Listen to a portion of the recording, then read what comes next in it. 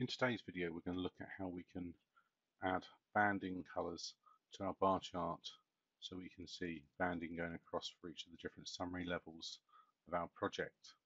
Now, this sample project I have here at the moment doesn't have anything turned on. So all I'm going to do is go to my Format tab at the top, click on Format Bar Chart,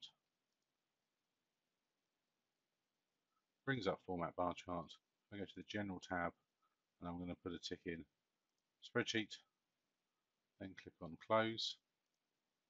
You see it brings in color for construction, color for site establishments, color for substructure, and they're the different levels. Both site establishments and substructure are at the same level, so they have the same color.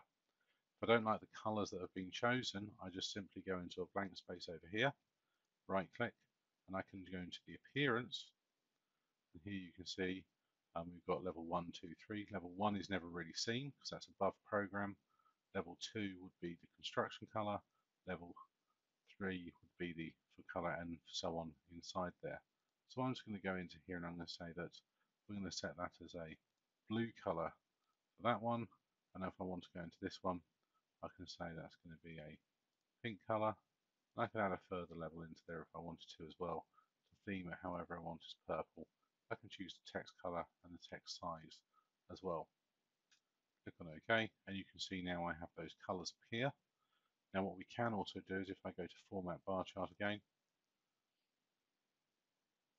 and in here if I click on the Display Hierarchy Banding when not sorting, it'll give me this message. If I say yes, it'll ask me to, I can change the appearance colors. If I say no, it will just come back to my dialog. Click on Close, and now you have the banding going down the side to show you where everything is. And you can see I've got my first fix and second fix inside here. Now on top of that, if I go back into my appearance over on the side here on the left hand side of the screen, right click and go to appearance, then inside an appearance I can obviously add further and further levels if I wanted to, change the colors, change the fonts in there. If I go to my Format Bar Chart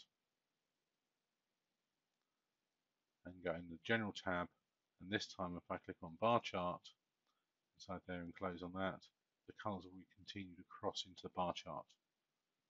And again, finally, as in the previous video, we showed you how to turn off the shading, but I can simply go into File Options, Spreadsheet, and take off the alternate shading just to see how it looks there. And again, now if I've got that in there, if I go to my home and say Show to Level 2, you can see that's in there, show to Level 1. And again, as I open these up, you can see the different banding go down.